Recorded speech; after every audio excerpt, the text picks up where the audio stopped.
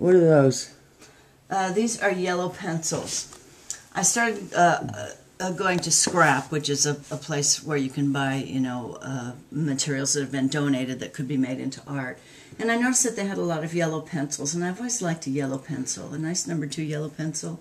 So I started buying yellow pencils, and I have about 2 suitcases full of them downstairs, as I thought, eventually I'm going to make something. I mean, if you had enough pencils, you could cover a wall. It could be a wall covering.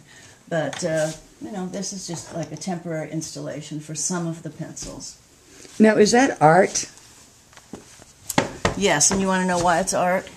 Oh, why don't you tell me? Because it's made by an artist and the artist says it is. That doesn't mean it's good art, but it's made by an artist and the artist is claiming that it's art.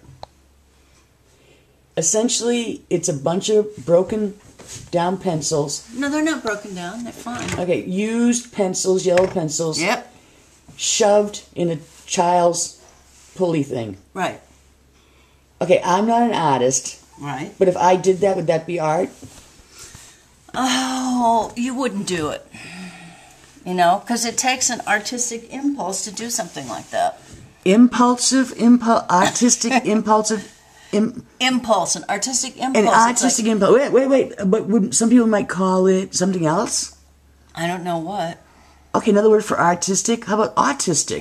Would that be an autistic impulse to shove a bunch of pencils in a thing? I don't think so. Okay. I don't think many people with autism would do this. Those pencils are dirty. I don't touch a dirty pencil. Now, would you actually sell this, or is this just for your own environmental Well, it's sanity? just a thing on my own. I wouldn't sell this at this point, but at some point I might do something with it that makes it cooler, and then it would be transformed slightly.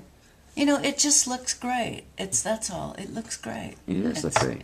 That's it. I've always loved this little cart, and I keep trying to find something to do with it that's worthy of the cart. This isn't quite it. Oh, look at this. Speaking of people being OCDC, look at this. All those little marheads. Look at all those little marheads. Look at that. Somebody sent it through the mail. Now, who would do something like this? An artist. It would be somebody who's stalking me.